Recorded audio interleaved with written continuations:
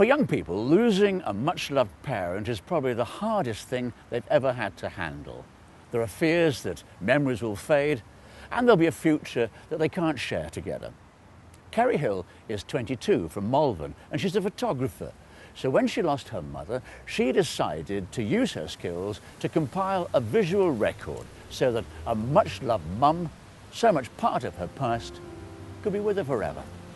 Losing a parent at a young age is horrible. I mean, I just turned 21 and she passed away sadly a week after my birthday. And I just kind of felt like, oh, you're an adult now, you sort of got to get on with it. And it's kind of, I kind of think, well, wait a minute, you know, I haven't moved out of home yet, you know, I haven't gotten married, I haven't got engaged, and my mum's going to miss all that. My graduation last week, I mean, that was one of the first big things we had to go through with her not being there. And she would have been so proud, I know she would have been, and I just hate the fact that she didn't get to see that. You know, I'll be ecstatic when I have my first child, but it won't be the same, you know, they'll never get to meet their nan, and it just seems wrong.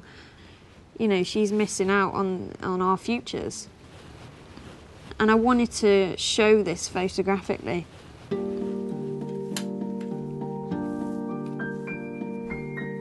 The project Missing Time, I mean, it says it itself. It's highlighting those future events that, you know, your parents should experience with you, you know. Originally, I first started photographing the home, empty spaces, things like that, but it didn't work. I wanted to show future events, and you can't do that amongst your home, you know.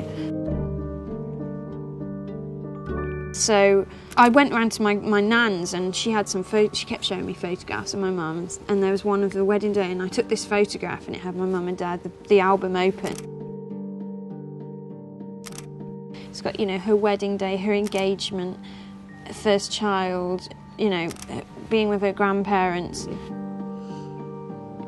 And I just wanted to highlight those key events which people forget about.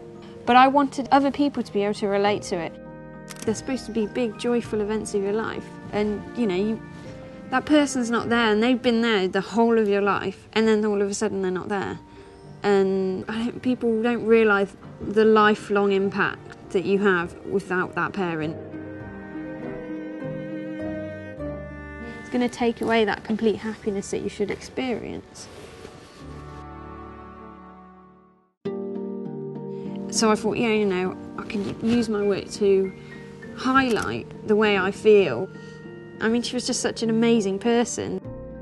You should be proud to know that I was choosing something that would help other people, because that's what I like to think, that my work could be used in a way that can help others. It's got like a purpose.